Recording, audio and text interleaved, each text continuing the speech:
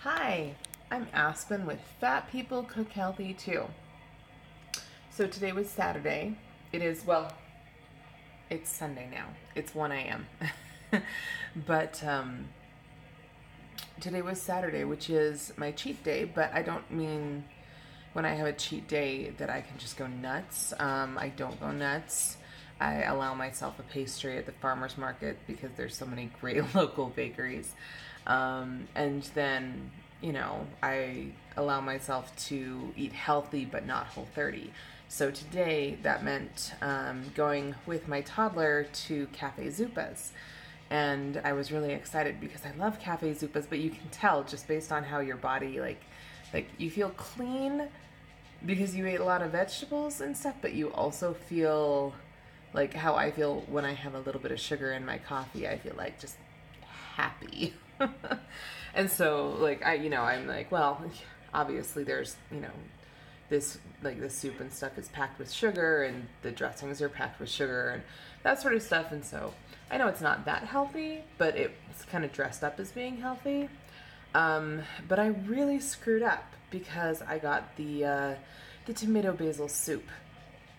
And not long afterwards, I started having a panic attack, and my heart started racing, and I started to get dizzy. So I came home, and my brother watched my son. I'm a single mom. So my brother watched my son until it was bedtime, and I took one of my anti-anxiety meds and some herbs. There's a company called Ridgecrest Herbals that does an anxiety-free formula that's just amazing. So I took both of those, and the anxiety meds usually make me fall asleep. So I went to sleep, and my brother, bless his soul, watched my son, and we, my son woke me up at midnight for his next bottle, and he. By that time, I checked my heart rate. My heart rate was still racing. I'm scared to check my blood pressure when I have a panic attack because I did once a little while ago and it was really scary high numbers. So I haven't checked my blood pressure, but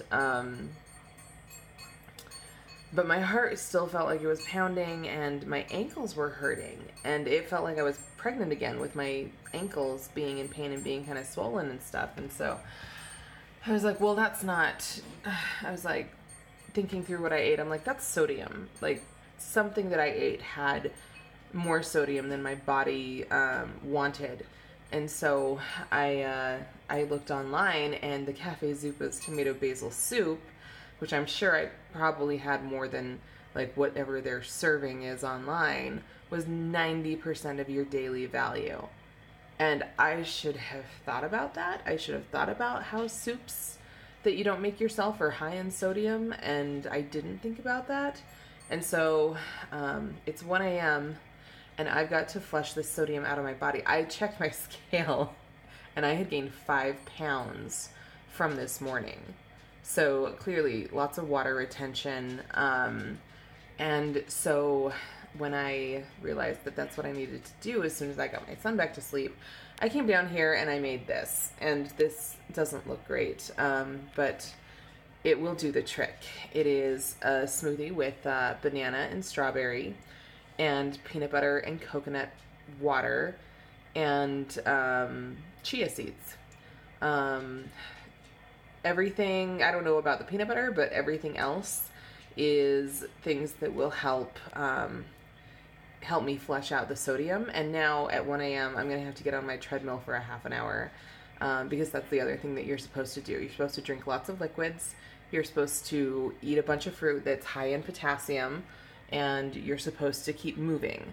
And so this here, I'm going to call something like my sodium moving berry blast smoothie or something. I don't know. But if anybody, needs that kind of information, if you ever have those sort of problems where sodium content causes real problems for you if you screw up like I did, this is definitely the smoothie to make, and this is good information to have. I kind of wish I'd known about this when I was pregnant. I had preeclampsia, very early on, and it was very dangerous and very scary.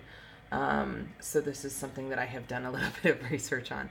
So anyway, this is Aspen with Fat People Cook Healthy Too, signing off and saying, flush out that sodium.